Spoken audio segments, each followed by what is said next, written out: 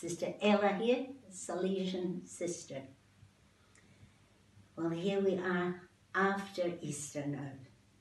Low Sunday, the first Sunday after Easter, but still very much in the Easter season. Indeed, the season continues right on till Pentecost. So we've still got 6 weeks, 7 weeks after Easter we have Pentecost. So we thank God for the beautiful liturgies of Easter. I do hope you were able to participate in as many as you possibly could. There's just a wonderful build-up to Easter. And we are really blessed in our parish.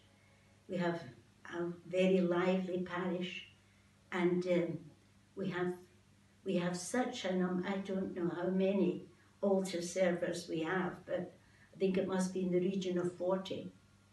And they were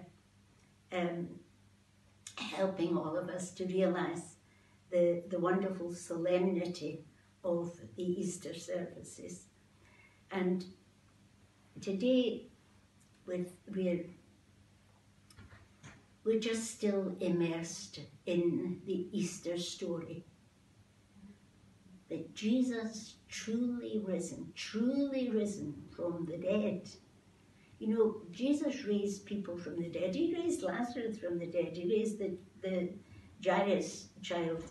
He did, but he brought them back to this life.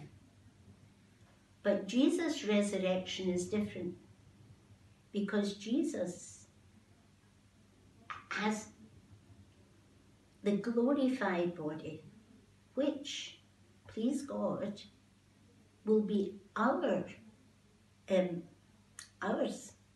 when the resurrection of the dead and the resurrection, when the world has completed the mission that God has given it, when all of that's finished, then we will all be raised, and please God, with a glorified body, because Jesus could just be there with his apostles.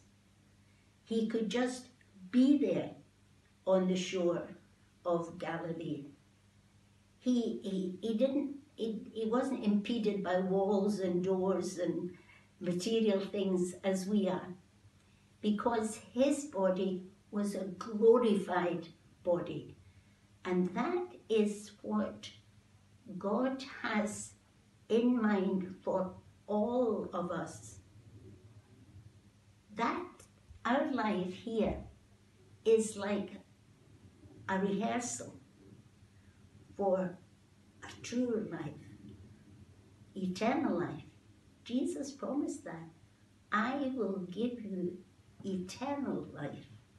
So we look forward to that while we rejoice in these days of Easter, but let's delve into a little more and realize what really is in store for those of us who want to be faithful and loyal to our blessed Lord. Happy continuation of the Easter season.